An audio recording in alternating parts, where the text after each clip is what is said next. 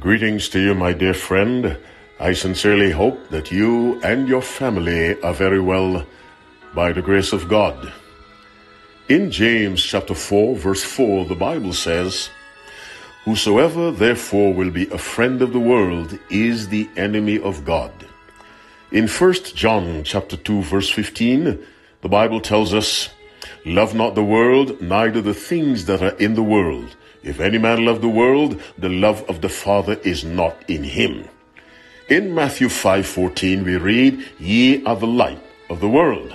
And in verse 13 we read, "Ye are the salt of the earth." What am I trying to say? In these verses we see two classes, the believer and the world. The world is the place of the unbeliever. The kingdom of God received by faith in the life of the person who submits to Christ. That person, those persons represent the kingdom of God on earth. The Bible tells us the world has nothing to offer you with regard to salvation. The world should not set standards for God's people. It should be the other way around. When God sent the disciples out to preach, and by God I mean Jesus Christ, he said in Matthew 28 verse 19, "Go ye therefore and teach all nations." You are to teach the nations, not the nations teach you, because the nations have nothing to teach you regarding salvation and a righteous life. Now, having said that, let us go to the fourth commandment and listen carefully to its wording. "Remember the Sabbath day to keep it holy.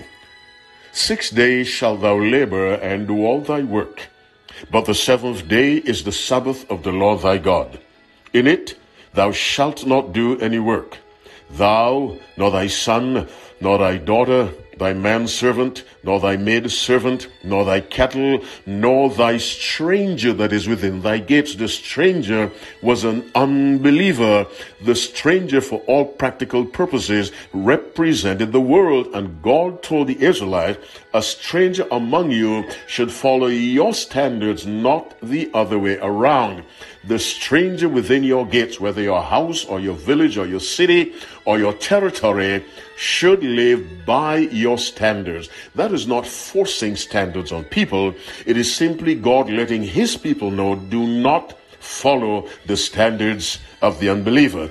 And I want to direct this particularly to any young person listening to me, because the youth are easily influenced by their unbelieving friends. But the fourth commandment, above all the other commandments, makes it clear that we are to so influence the unbeliever that he or she will follow the standards of God, not the other way around, because the world of the unbeliever has nothing on the basis of salvation to offer the child of God. As you keep the Sabbath holy, my friend, whether you're young or not young, remember, you are not to follow the standards of the unbeliever. The unbeliever should be moved and influenced by your lifestyle so that he or she follows the law of God. May the Lord bless you as you stand for what is righteous and right, so that by your influence others may come to know the way of salvation. God bless you, doubly bless your children as you keep the Sabbath holy.